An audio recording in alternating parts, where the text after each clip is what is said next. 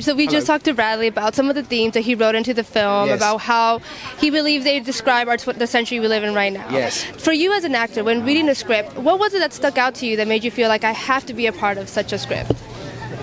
To be honest, what really stuck out to me was simply working with Brady, because the script is sometimes just a map, and the map can be quite basic, quite raw. And with this, it was almost like a poem. It was very thin. It was clear, but it wasn't overly descriptive. What struck me was Brady's clarity and Brady's vision and ambition, and you know, it's a film that's been made for little money, but it looks enormous. And I loved his vision. I loved that he was ambitious and wanted to claim it and make it look big. I also loved the character. I felt like I'd never played anything like it.